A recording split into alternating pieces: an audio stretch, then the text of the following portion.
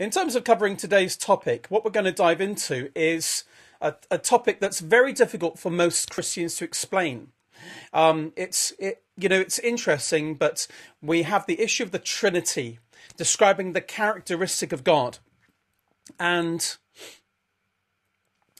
in particular, we're going to be looking at how this is quite difficult for different people from different backgrounds to understand what is the Trinity that these Christians are talking about.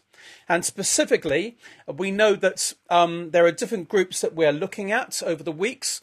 In the last few weeks, we've been looking at Japanese culture and people that come from a Shinto background. And again, we will go back to that at a later date. Today, we're going to go back to an ongoing topic, which is our dear brothers and sisters from Islamic background. We know that for Muslims, the topic of the Trinity is very difficult for them to understand. But why? And in terms of examining our cross-cultural evangelism, it's very important that we can't just as Christians go up to people of other beliefs and just expect them to understand what we have given them. It really helps us to understand, well, why do they think the way they do? You know, many of them are very good people, lovely people, and we need to understand, well, what's the hindrance to this objection? And so, one of the Muslim objections we've been looking at is the fact of the Trinity. Many Muslims will tell you that there is only one God. And so, of course, they will say to you, how can Christians believe in the Trinity? How is it possible? These are three gods, but Allah is only one. And of course, it's interesting, but for the Muslims, the reason why they believe that is because what the Quranic teaching gives them. They know from Surah chapter 4, verse 171 about this, and also in Surah 576 and also verse 76. And we're going to look at these to understand, well, why is it that a Muslim will disagree and not approve of the Trinity that the Christians share from the Bible? Why? And so that's what we're going to look at today. Why is this such a challenging topic? And of course, what I really want to share with you, again, is look at these words, just to understand where they're coming from. You can see the actual Arabic narrative. And in Surah 4:171, it says, O people of the book, do not exceed the bounds in your religion, and do not attribute anything to Allah except the truth. The Messiah, Jesus, son of Mary, was only an apostle of Allah, and his word that he cast towards Mary, and a spirit from him. So have faith in Allah and his apostles, and do not say God is a Trinity. Relinquish such a creed. That is better for you. Allah is but the one God. He is far too immaculate to have any son. To him belongs whatever is in the heavens and whatever is on the earth, and Allah suffices as trustee. So right here, you can see why, Muslims will struggle with the Trinity. So what can we say now? You see, my friends, who can give a description of the eternal God? Human minds are unable to fathom what is beyond our perception. And so for this reason, God introduced himself largely in metaphors until he revealed himself on the human level in the body of Jesus Christ. God is so powerful, he could do that. And of course, Muslims consider the doctrine of the Trinity, as well as Jesus being the Son of God, somewhat of a violation of the doctrine of the unity of God, which the Muslims will call the 𝙃𝙚𝙡𝙦. And you see, Muhammad, for the Muslims, as far as can be concluded from the Quran, he actually never knew the biblical writings through which one God reveals himself as being triune, consisting of Father, Son, and Holy Spirit. Yes, it sounds like three gods, but it's not. Christians would very much agree with Muslims that there is only one God.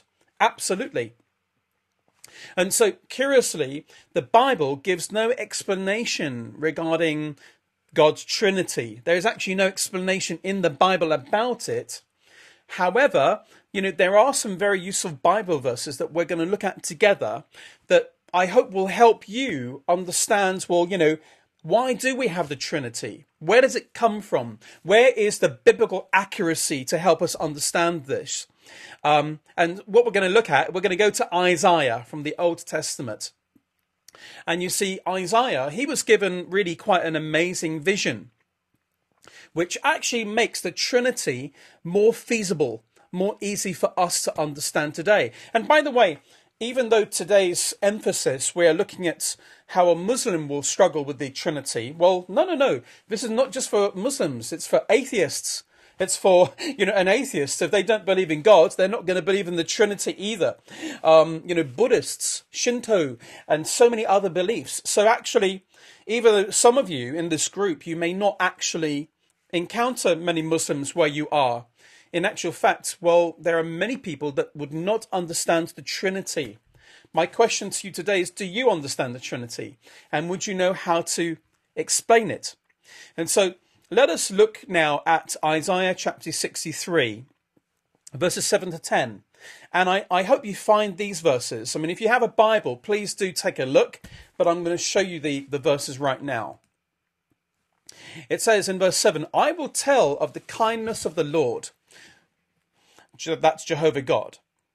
The deeds for which he is to be praised, according to all the Lord has done for us. Yes, the many good things he's done for Israel, according to his compassion and many kindnesses. In verse 8, he said, surely they are my people, children who will be true to me. And so he became their saviour. That's referring to Yeshua, Jesus. Now verse 9, in all their distress, he too was distressed, and the angel of his presence saved them. In his love and mercy he redeemed them, and he lifted them up and carried them all the days of old.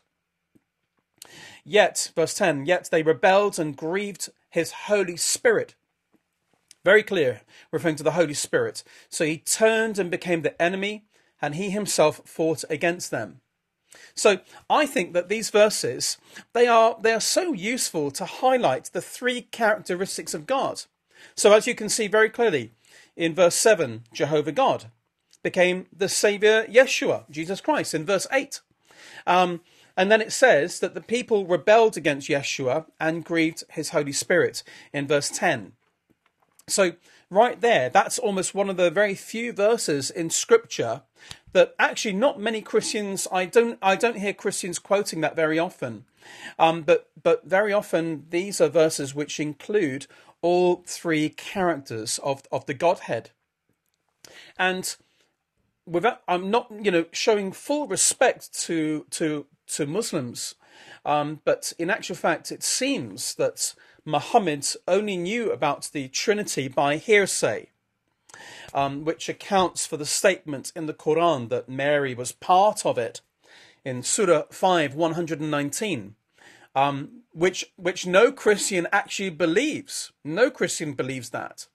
Even though you may have Catholics that actually pray to Mary. Of course, as evangelical Christians, we do not do that. But, the nature of this subject relates, really the nature of this subject, it actually makes it imperative to treat it with reverence in the knowledge of the limitations of our mind. We got to remember, we may have an answer for some of these topics, but our mind can only go so far. There's only so much of God we can understand. I have so much to learn about God. There's so little that I know about him. I'm so glad that he gives us eternal life, because it's going to take me eternity to learn about my amazing God and Saviour. And that's one of the beautiful things about that gift. But to believe in the triune nature of God will always be an act of faith. And so whoever you're talking to, whether it's a lovely Muslim person or an atheist or somebody else, it's always going to take an act of faith to increase your understanding of that characteristic of who God is. and this the perception of his oneness. And so let us please look at these three personalities of God as described in the Bible, because I really want to really underpin your knowledge today of, what do we know about these three personalities of God? And the first one we're going to look at will be God the Father. What do we actually know from Scripture? What do we know from Scripture? Not hearsay, not all the amazing Christian teaching that's out there. Let's go straight to the Bible. Well, the most common name for God in the New Testament is Father. When you look at verses like, Matthew 18 verse 10, see that you do not despise one of these little ones, for I tell you that the angels in heaven always see their face of my Father. It's so beautiful. Again, look at Luke 12:32. Do not be afraid, little flock, for your Father has been pleased to give you the kingdom. Do you see it there? Father, yet again.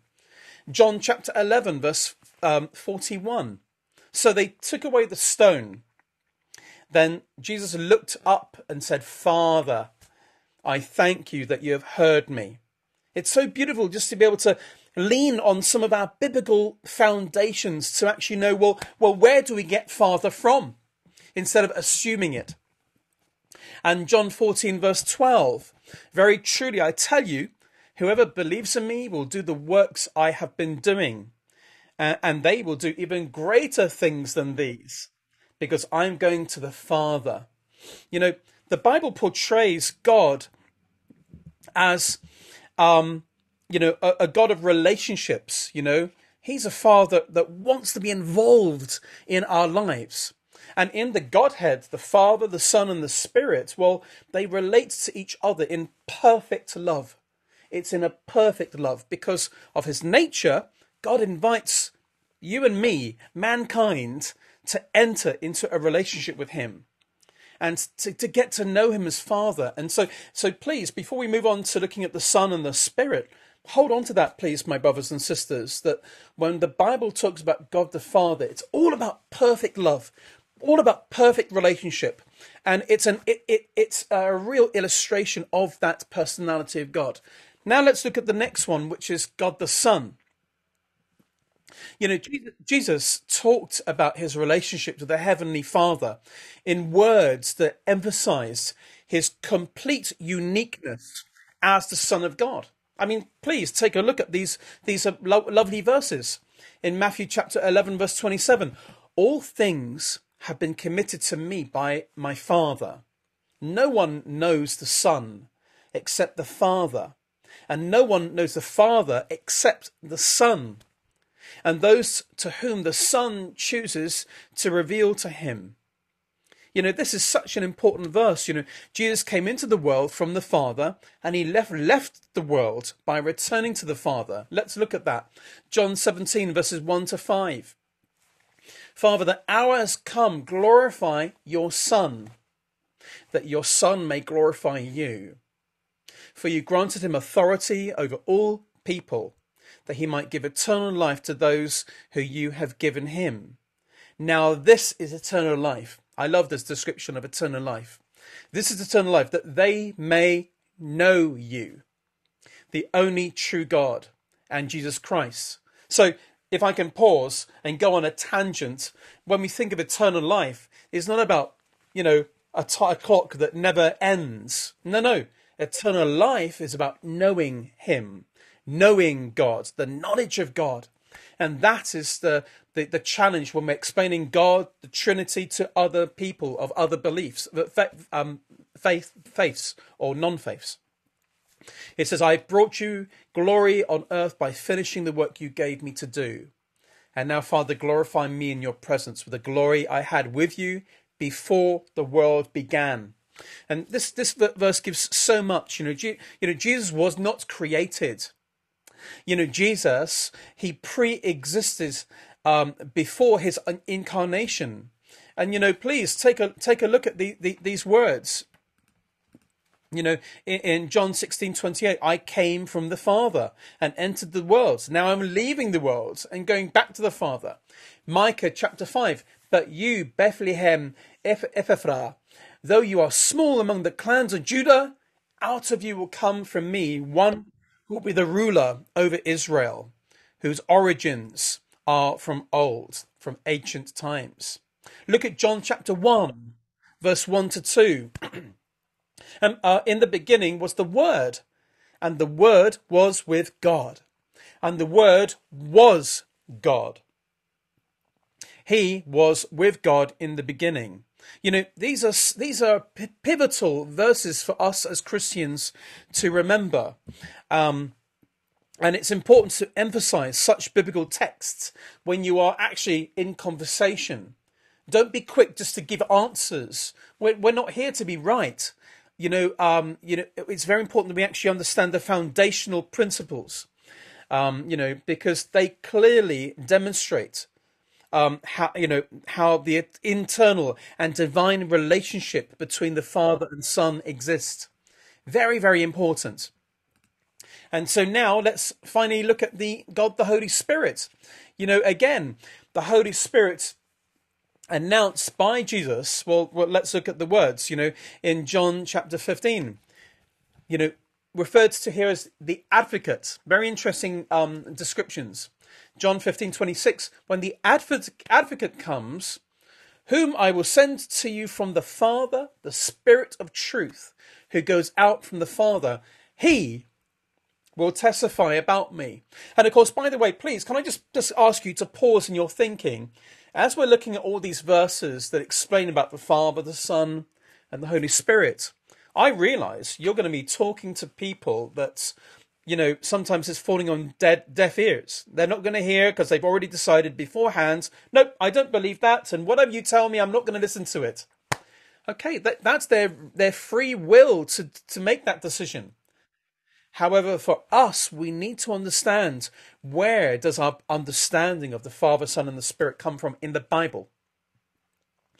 And so it's also interesting to see in John 16, verse 8, when he comes, the Holy Spirit, he'll prove the world to be in the wrong about sin and righteousness and judgment. And so you see, as we're evangelizing, we've got to remember it is the Holy Spirit that's going to be actually doing the proving. The Holy Spirit is going to be backing up our words with the evidence of conviction. It's the Holy Spirit that is going to be working in the person's life, in their thinking, their rationale, to persuade them about their sin and regarding righteousness and judgment.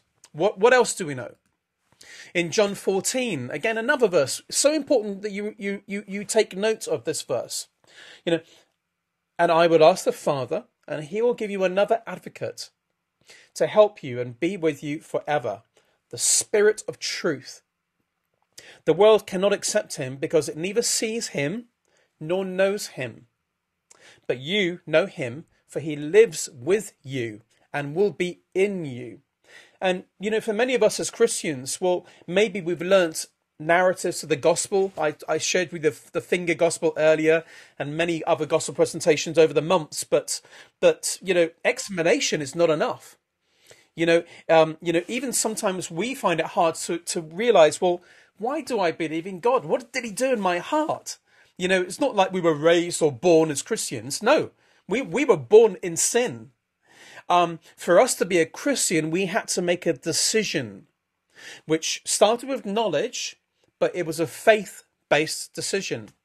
And because it's believing in something we cannot see. And it is such a miracle. That's why it is important that we move away from hearsay and opinion and stick to scripture as we're trying to explain the facts, the fundamentals of the gospel.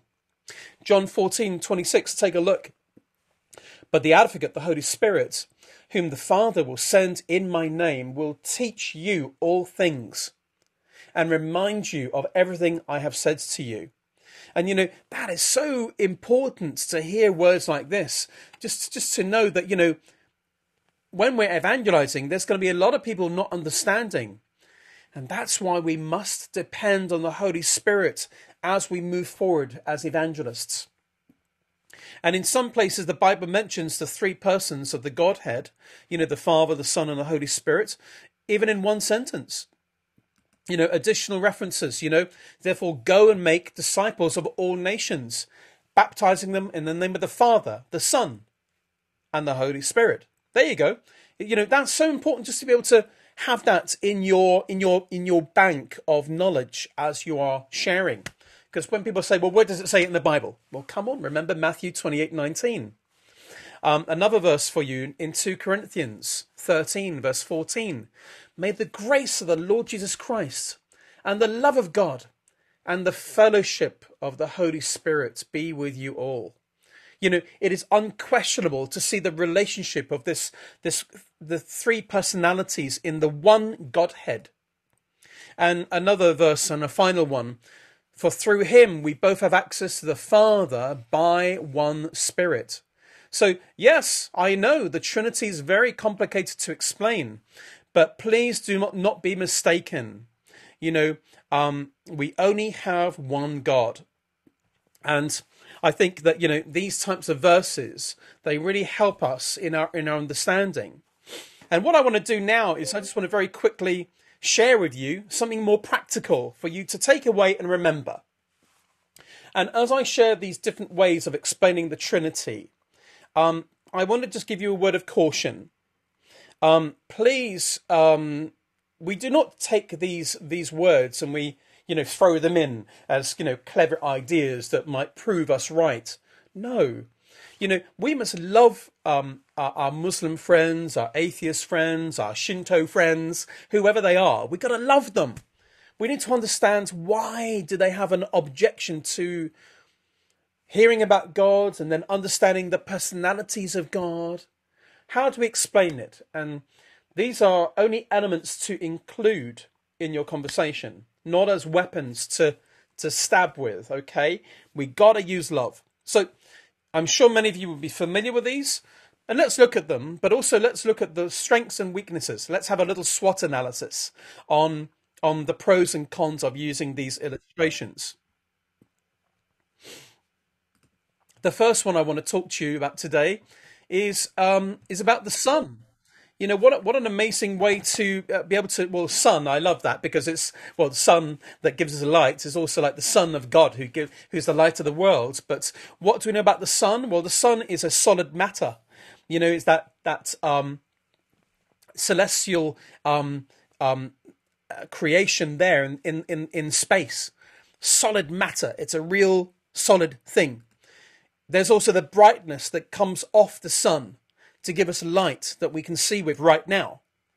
And then there's the third personality of the sun, which is the solar radiation. Because if there was no sun, we would be frozen to death.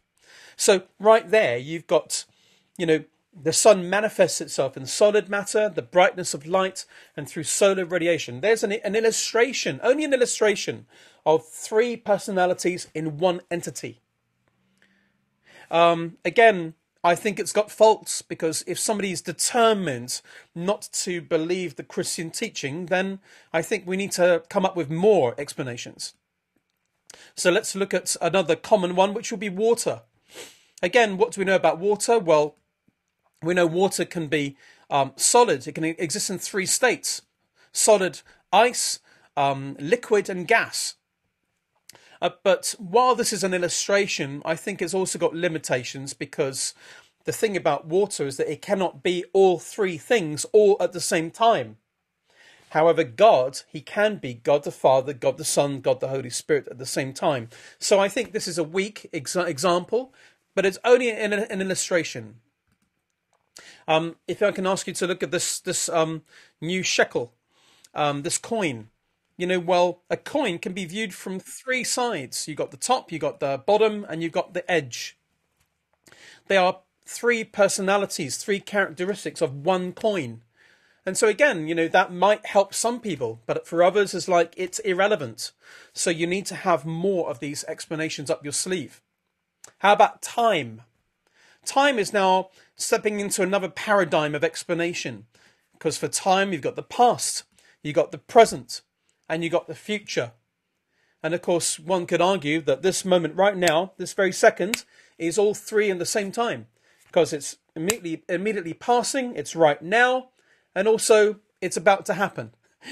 But again, you know, when you're trying to help somebody understand God and about a relationship, there's nothing relationship in time.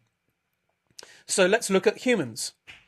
You know, what do we know about the human person? Well, we consist of a body, we've got a soul, and we've got a spirit.